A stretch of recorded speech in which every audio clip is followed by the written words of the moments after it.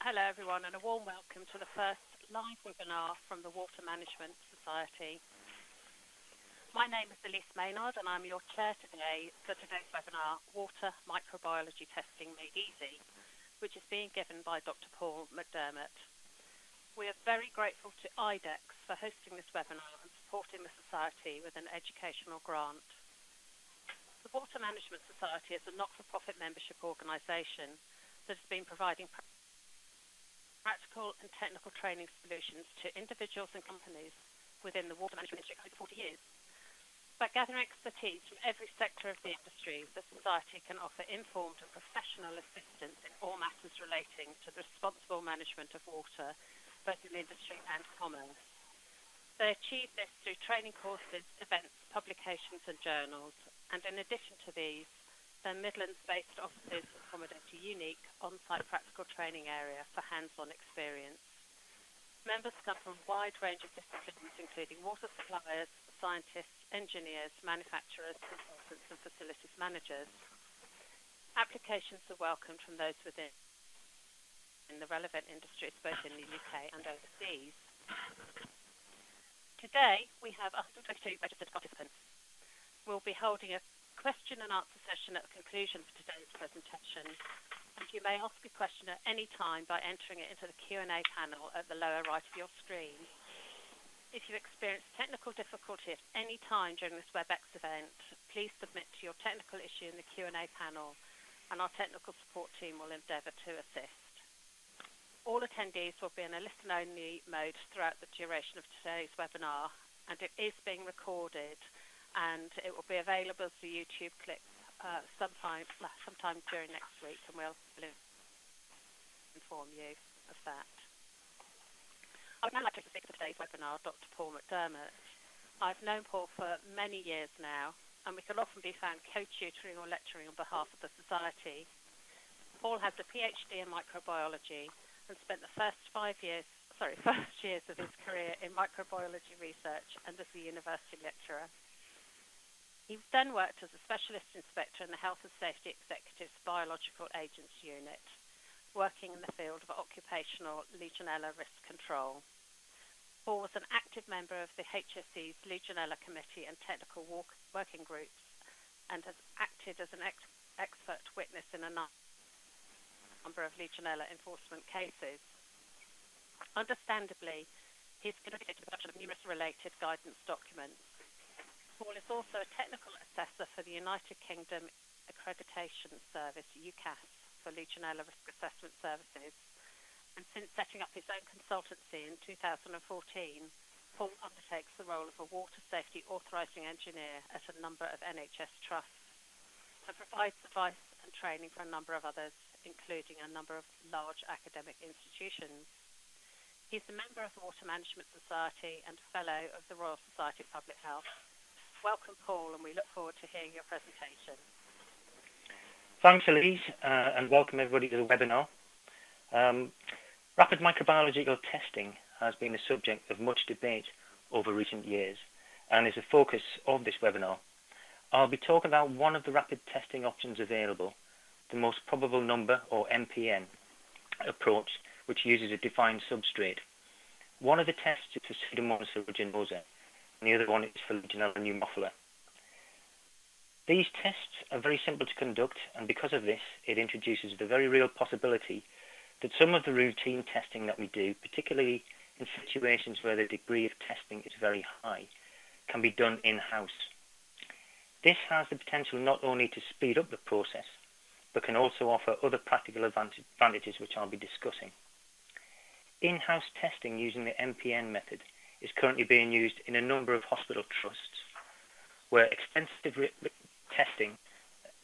microbiological testing is routinely carried out, but it also has the potential for use in other industry sectors where similarly large amounts of microbiological testing is conducted.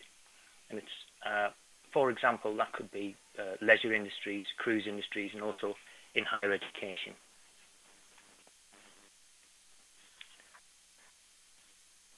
So this is what I want to talk about today. I'd like to start by discussing why it is that we conduct microbiological monitoring and what the regulator has to say about it. I'll talk about some of the problems that are commonly encountered and how these might be addressed by in-house testing and using the rapid MPN methods. I'll also talk about how we can test effectively, and more importantly, how we can test safely. I'll also talk about some of the perceived potential drawbacks, in particular the need for all microbiological testing to be performed in UCAS accredited laboratories, and the old species versus new muffler chestnut. Finally, I'll show some of the testimonies provided by hospital trusts that have adopted the MPN method for testing for Pseudomonas and Legionella for its routine testing in augmented care areas. So, let's get started. I think it's important to understand why we take samples, test for the presence of microorganisms. It really does need to be set in the wider context of the overall monitoring programme for control, to check the controls that we have put in place are effective and that they remain that way. In Great Britain, we have a legal duty to do this under the Control of Substances Hazardous to Health regulations and the Management of Health and Safety at Work regulations. Those amongst you who are health and safety enlightened will know that the approved code of practice for the Management of Health and Safety at Work regulations was withdrawn in 2013 and replaced with the Health and Safety Guide HSG 65, Managing for Health and Safety.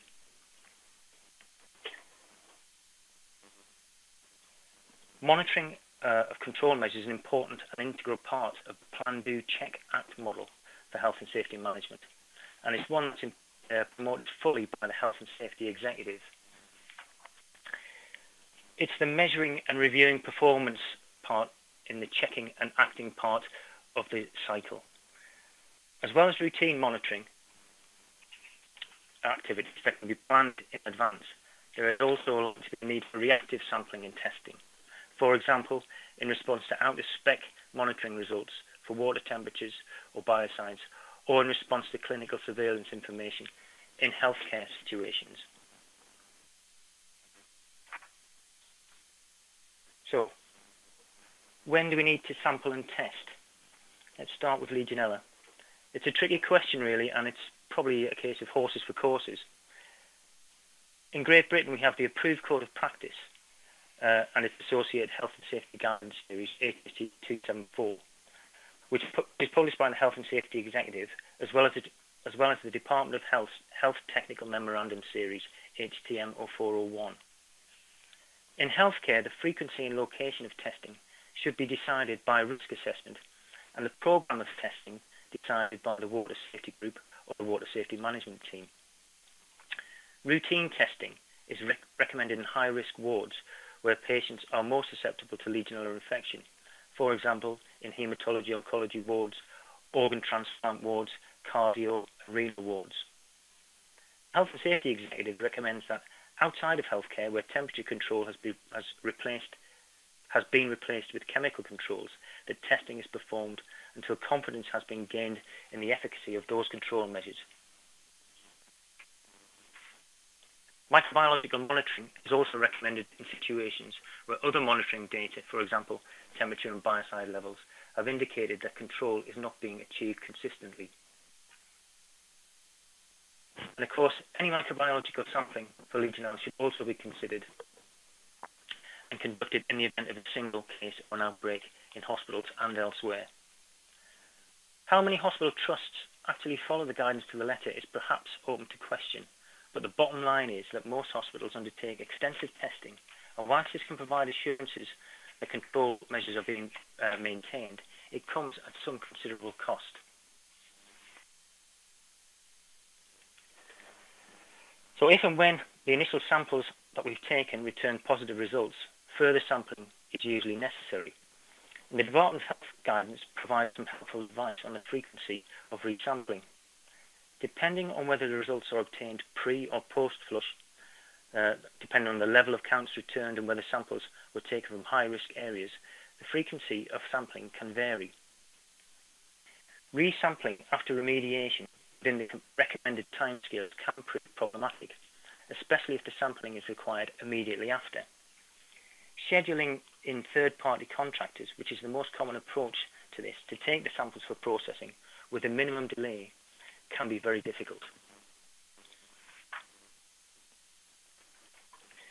What about Pseudomonas aeruginosa?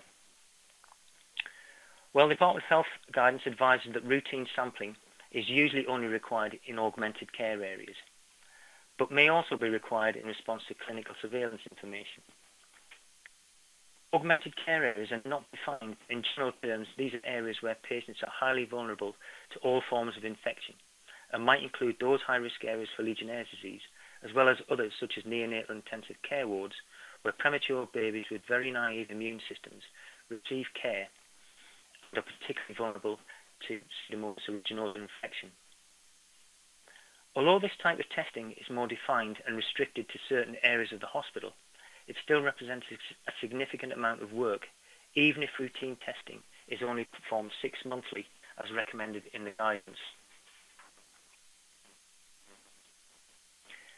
Because of the various ways that augmented care outlets can become contaminated with Pseudomonas aeruginosa, outlets can be contaminated by touching by hands, patients, visited healthcare workers, can also become contaminated by inappropriate cleaning activities and the disposal of materials such as patient wash water and clinical hand wash basins.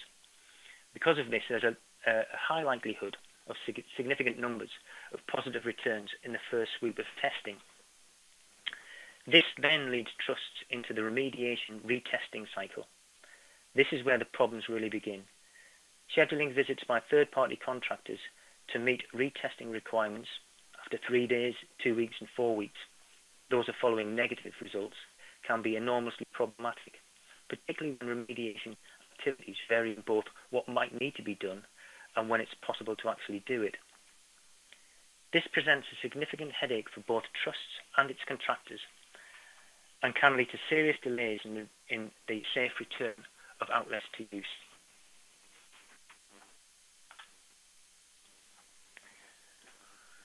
Some other common problems that we encounter generally. Pre-flush samples that give an indication of local contamination of an outlet and which is recommended for routine testing for Pseudomonas aeruginosa need to be taken following the period when the outlet has been idle for at least 2 hours.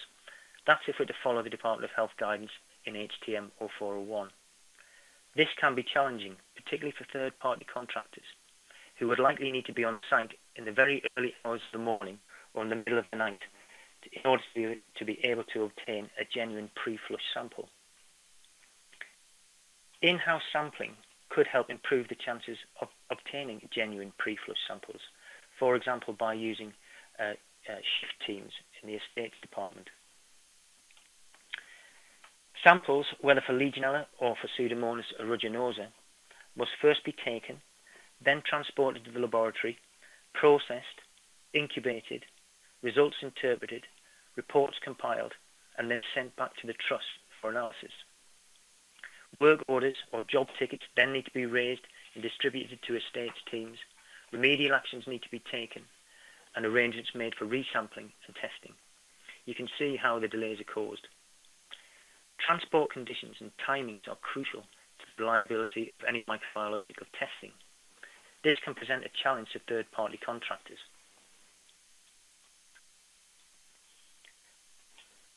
For Legionella, this is perhaps more straightforward than for Pseudomonas aeruginosa. Third-party contractors are much more experienced in taking water samples for Legionella analysis. They've been doing it for years, and there's no requirement for refrigeration of samples if you follow the guidance in the British Standard BS 7592. Nevertheless, there are challenges. Separating hot and cold water samples and protecting them from heat, usually by using separate pool boxes, requires good planning and the correct equipment.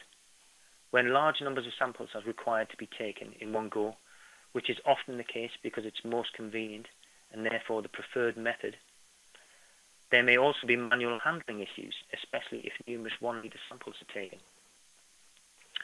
For Pseudomonas aeruginosa, the situation is very different, and the challenge is likewise. This may be because this type of sampling is relatively new to contractors, certainly compared to Legionella sampling, and ensuring the cold chain is maintained is vitally important, but can be problematic. If samples are not maintained as required during transport and processed within the timeframes recommended in the standards, then the validity of the results is highly questionable and they're very difficult to interpret.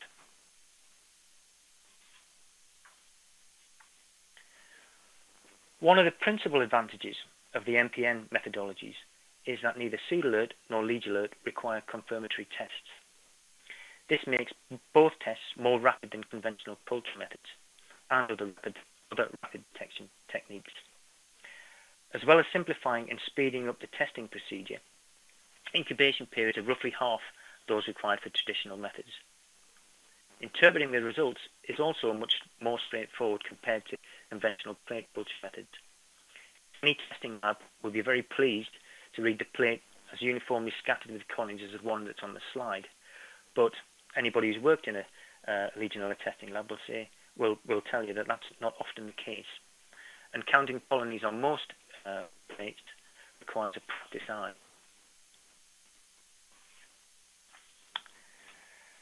So what's the answer?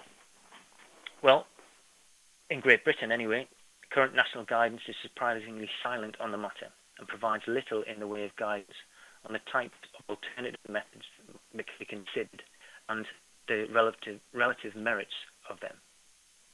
However, the Water Management Society has produced a range of fact sheets which look at a number of different options. These include PCR, or the polymerase chain reaction. They also include immunomagnetic separation techniques, as well as another technique called MALDI-TOF, which stands for Matrix-Assisted Laser Desorption Ionization Time of Flight. So it's a bit of a mouthful, that's why they call it MALDI-TOF. However, the latter is more useful, really, in identifying different bacteria rather than counting them for routine monitoring purposes. The fact sheet also covers the IDEXX methods for MPN, for the enumeration of Legionella pneumophila and Pseudomonas aeruginosa. Another of the really important features of the MPN method is that as well as giving rapid confirmed results, the numbers derived from the tests are scientifically equivalent to those from plate culture. This was discussed in an article in the Water Management Society's Waterline magazine by David Saltori. So in other words, the MPN per unit volume is equivalent to the CFU, or colony forming unit, per unit volume. And this has the principal advantage of allowing comparison with the action levels that are provided in HSG 274.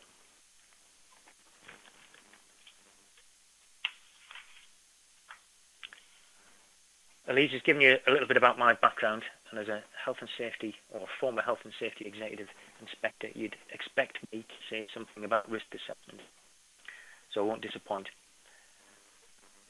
It's important to remember that any activity that is undertaken that has the potential to give rise to risks is properly assessed. It's a requirement under POSH, Regulation 6, and also the Management of Health and Safety at Work, Regulation 3. If in-house sampling and testing is to be done, consideration needs to be given to a number of issues, not least the process of sample collection. Ensuring that this is done in a manner that does not put the sampler at risk, but perhaps more importantly, that samples are taken in a way that doesn't allow cross-contamination from one outlet or ward to another, is of paramount importance, and the risk assessment must help identify effective controls that need to be put in place. We also have to remember that both Pseudolert and Legionella involve the propagation of harmful bacteria, and appropriate controls need to be in place to ensure safety during incubation of the quantity trays and also when reading the results. There also needs to be an effective means of safe storage of spent quantity trays and their disposal via the clinical waste stream or similar.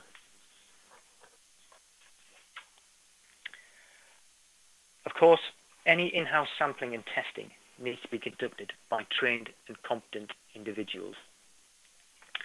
The Water Management Society has launched its City and Guilds accredited training course that provides those given these tasks with the appropriate level of competence to ensure that procedures are conducted in a manner that ensures that the potential for cross-contamination during sampling is avoided and that tests are carried out and results interpreted properly and safely. Some trusts have already assembled water safety teams, and the in-house sampling and testing approach is ideally suited to this. Effective quality assurance is also required, and this can be achieved readily using the same QC materials as for traditional testing. Right, so what about UCAS accreditation? UCAS, as Elise said, is the United Kingdom Accreditation Service and is the UK's national accreditation body, and it's responsible, if you look at their website, for determining in the public interest the technical competence and integrity of organisations such as those offering testing, calibration and certification services. I should know this because, as you've heard, I'm a UCAS technical assessor, albeit not for labs but for Legionella risk assessment services. And there's no doubt that the role of UCAS is important in that respect. But what does guidance say about UCAS accreditation? Well, the Health and Safety Guide 274 recommends that samples taken for Legionella analysis are processed and the results interpreted in laboratories that have been accredited to ISO 17025. HTML 401 Part B recommends the same and extends this to total viable count testing. It is, however, silent on the matter when it comes to testing for Pseudomonas aeruginosa. So why the recommendation for UCAS accreditation? Well, in my mind, it reflects the complexity of the laboratory techniques that are required to perform conventional tests, which require technical specialism. The MPN tests that I've described remove these complexities, and the proven reliability of the test kits means that UCAS accreditation is likely to be necessary for most, if not all, routine and reactive testing. Labs using the test would almost certainly seek accreditation, but here I'm not talking about labs. I'm more talking about the practicalities of coping with huge amounts of testing and the logistics of retesting.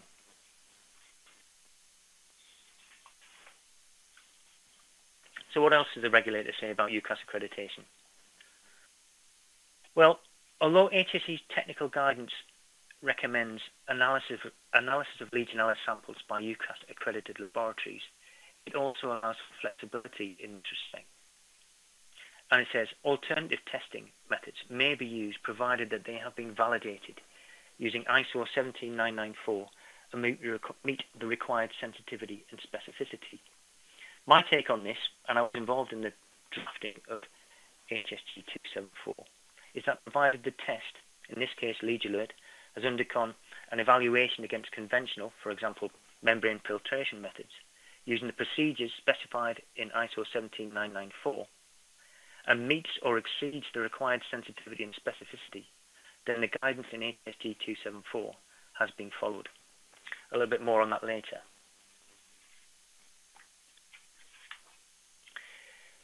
It's also worth noting what the regulator, HSE, says about its guidance documents. There is often a misconception about what is required of duty holders and the relative status of regulations, ACOPs and guidance. The inside cover of most HSE guidance documents provides an explanation, but this is often overlooked, and that's probably because it's tucked away on the inside cover. It's quite clear though. It says following the guidance is not compulsory unless it's specifically stated, which it isn't for sampling and testing for Legionella, and you are free to take other action. So provided the other action is equally effective, or better, more on that later too, then you're not committing any kind of offence.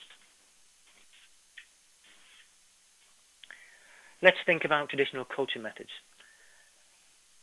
and use testing for Legionella as an example. These methods use complex microbiological techniques, require a high degree of technical specialism and competence. Microbiologists that conduct this work will have undertaken years of training to develop this competence, and the techniques require specialist laboratory facilities and equipment, which must be validated and maintained. Interpreting the results of tests requires a trained eye and lots of experience, but can also be highly subjective, and final results can depend on the individual given the task, to some degree at least.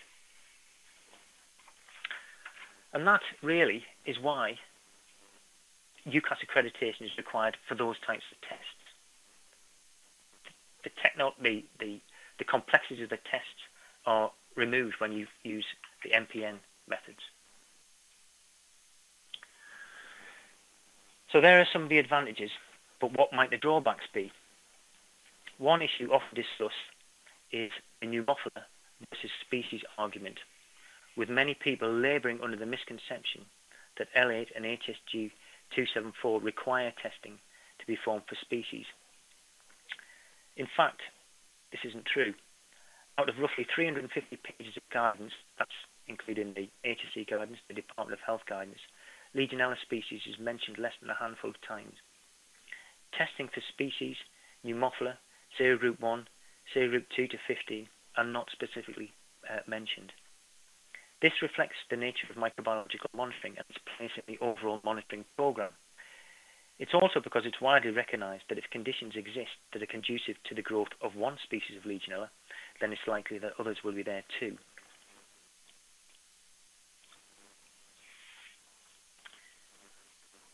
These are the latest figures from Public Health England. Very illuminating and, I would say, pretty conclusive. It's clear from these data that Legionella pneumophila is by far the most significant species in the genus with respect to cases of illness in England and Wales, accounting for by far the lion's share of all cases of Legionella disease in 2014 and 2015, and all of the cases in 2016. So, if we're going to look for a particular species of Legionella, then testing for pneumophila is surely the most logical.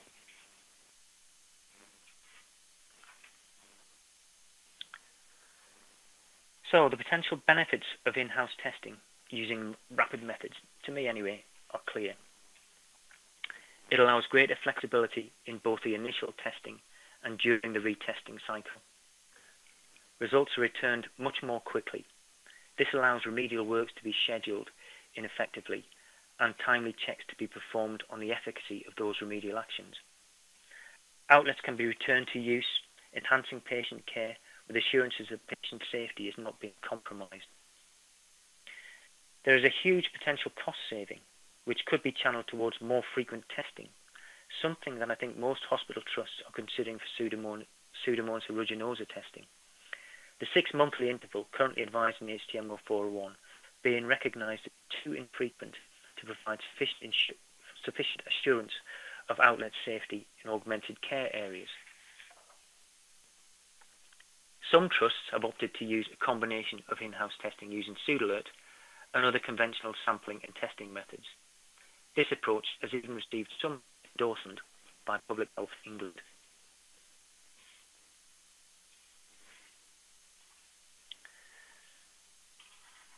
So, how reliable are the tests?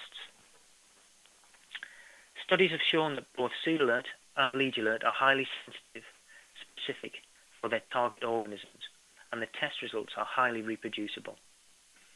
The tests, as I said, are very simple to conduct, and the results are easy to interpret using simple reference to MPN tables. Pseudolert was recently accepted by the Standing Committee of Analysts, Microbiology of Drinking Waters no less, as a recommended method for testing for Pseudomonas aeruginosa. Its performance against standard plate culture methods has been assessed against ISO 17994, and it compares extremely favourably, something which you might remember is mentioned expressly in the HSE guidance. In addition, similar independent studies on Legionella have shown enhanced sensitivity and specificity compared to plate culture. And has been said, compared to conventional approaches, the tests are extremely rapid, reducing delays in reporting of results.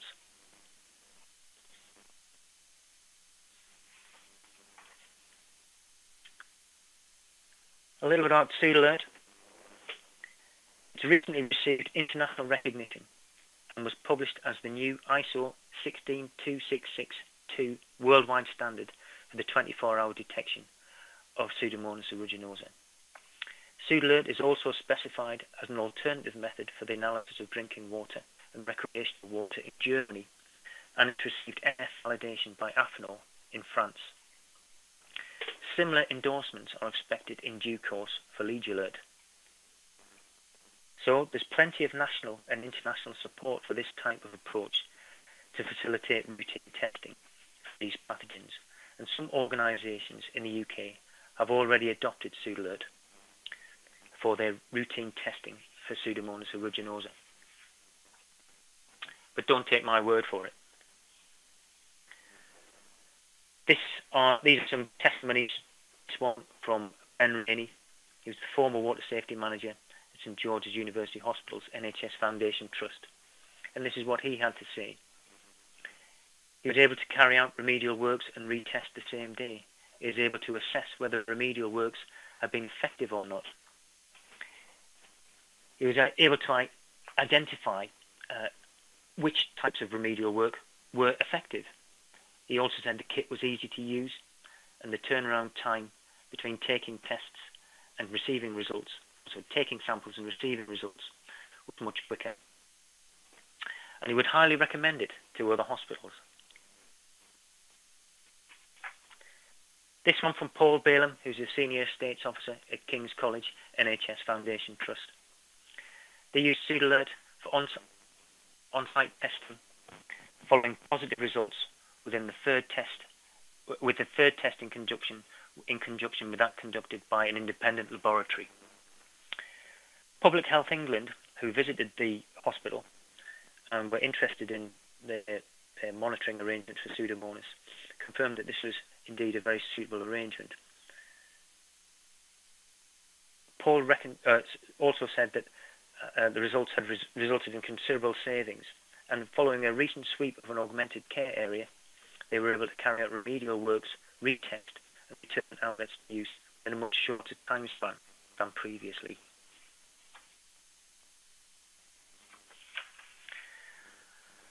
And this one from Phil Mitchell, who's the Environmental Estates Officer at John Radcliffe Hospital. For us, IDEXX Pseudomonas was a game changer. We were able to get test results in a much shortened time frame. They also exhibited a degree of healthy cynicism, I would say. They wanted to make sure that the test results produced was reliable results-wise. And so they decided to take back-to-back samples, split samples essentially, one going to the labs and one staying with us and using Pseudomonas. And the results were impressive. And any sort of deviations from the results, they felt they had a good reason to explain those. And this one from my friend down in Brighton, Nev Clark, who's the Deputy Director of Facilities and Estates. He says, I'm sure that these will afford us the opportunity to increase patient safety, reduce clinical downtime, as well as reduce costs. So that's about it from me. I'm happy to take questions. Elise, do we have any? We do. So just a quick announcement for those people who are still online, which is plenty of you, so thank you for that. If you want to have CPD certificates for listening into the webinar, you'll need to contact admin@wmsoc.org.uk, or you can go onto the Water Management Society webpage and the contact details are there. And I'll repeat that at the end of the question and answers as well. So, yes, quite a few questions. Thank you, Paul. So, fire away. Right, for both the Legionella and the Pseudomonas, is there a need for additional confirmation by plate count, which was required for previous rapid test methods, or has this gone? Well, I think that's one of the principal advantages of both tests, is that these are confirmed tests. So when you get a positive on Pseudomonas, you know that it's Pseudomonas aeruginosa, and when you get a positive on Legionella, you know that it's Legionella pneumophila. So certainly with Pseudomonas aeruginosa, that's a big saving in time. Okie dokie. And then we've got some more information which has been provided about the Legionella pneumophila, I think, for World Health Organization, which shows slightly different statistics. But I think they were saying 70% in that, but I don't know when that was published, but we've got a link which we can provide.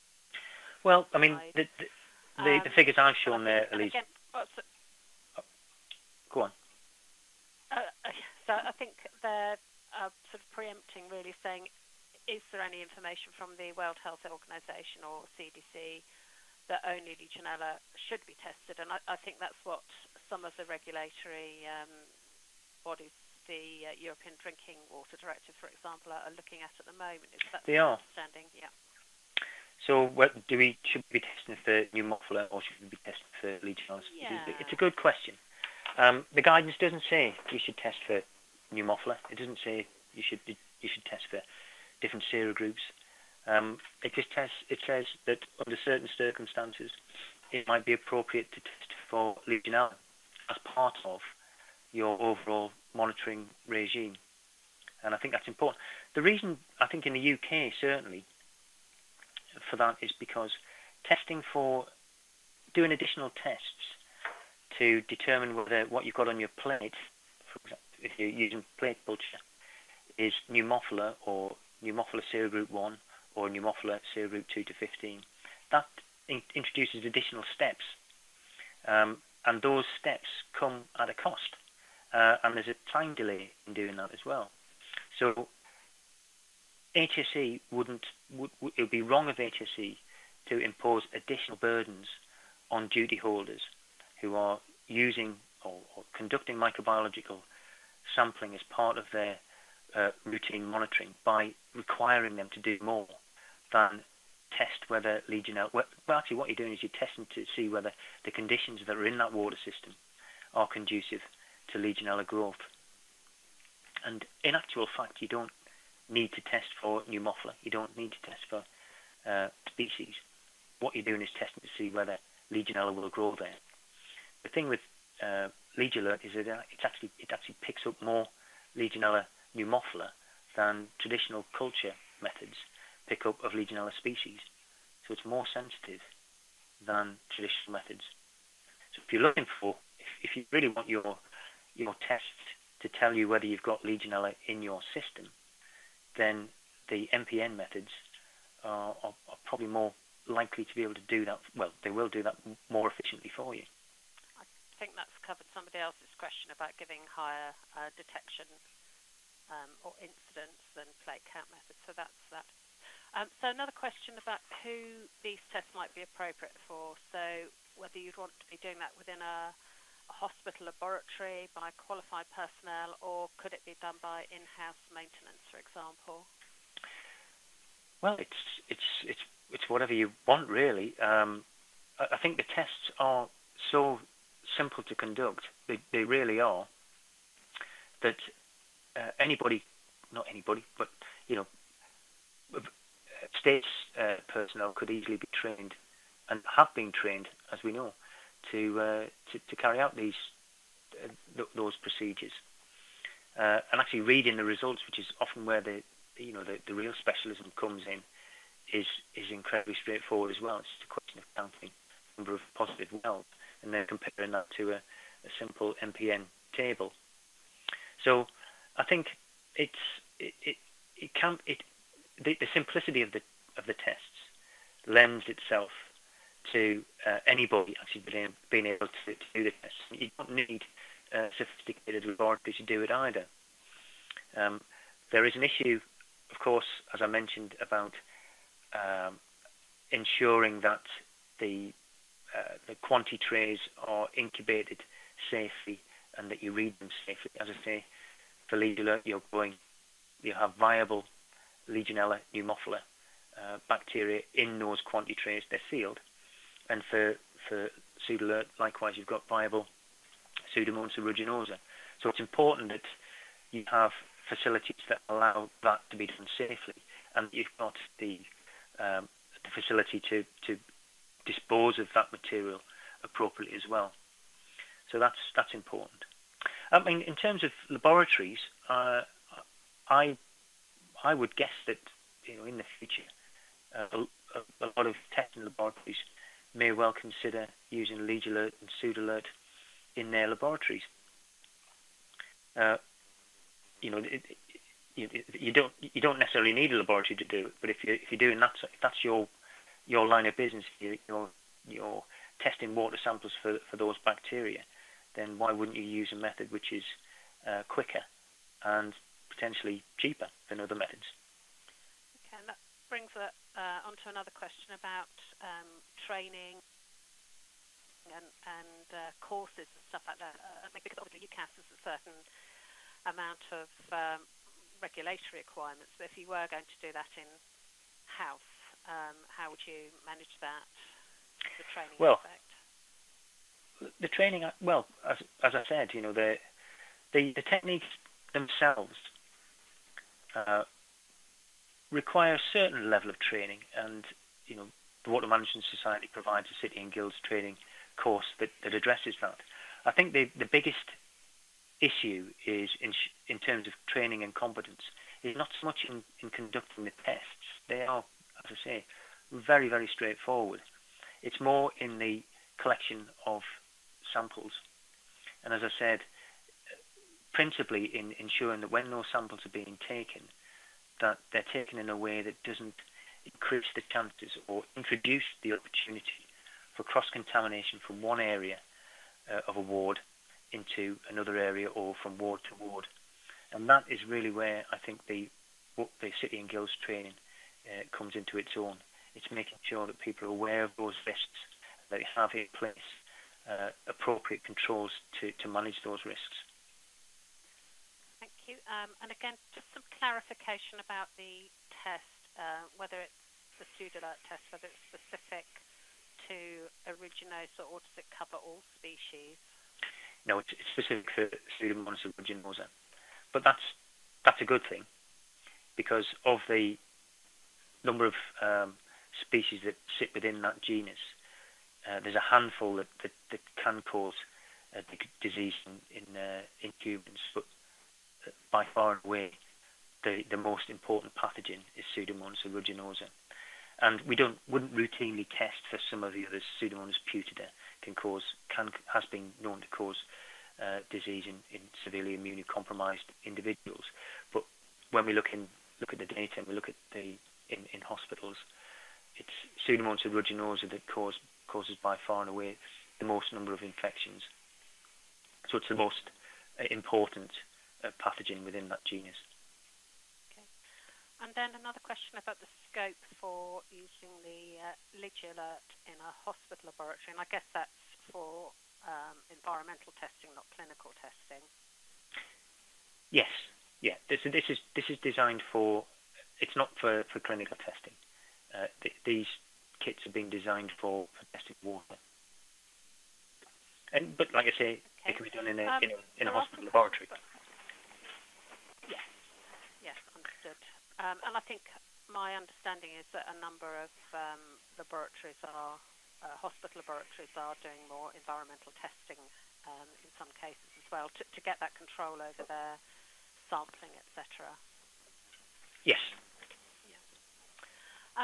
Questions about equipment, setup costs and unit costs for tests, which I don't know whether you would be able to answer, or whether we would hand that question over to IDEXX to contact.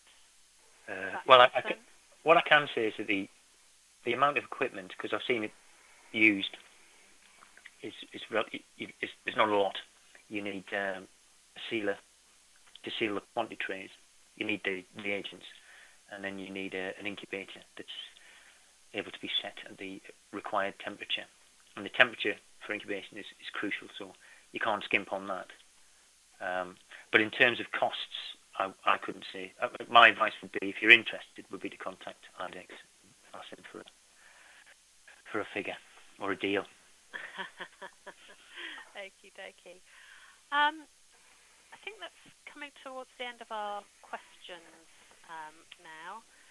So I think perhaps if I just say thank you to you, Paul, and also just really to extend our thanks to you and to everybody for dialing in. As I said, I think somebody didn't hear me earlier, but we actually had 122 people that had registered. So some of those will be getting the YouTube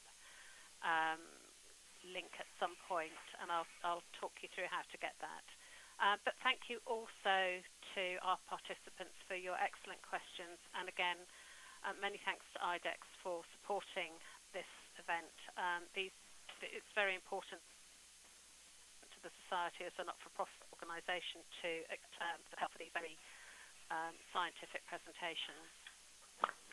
So the content from today's webinar will be available on the Water Management Society website members page, hopefully some point next week. If you wish to join, then obviously this information will be easy to access in the future. And for your CPD points and certificates, please contact admin@watermanagementsociety.org.uk. Once again, if you want to access that YouTube video, it will be on the Water Management Society page. You're welcome to get in touch with us at admin@watermanagementsociety.co.uk. So that's admin@wmsod.org.uk if you have any comments or questions about the content from this or any future webinars which we will be planning from early 2019. So many thanks for listening, and please enjoy the rest of your day.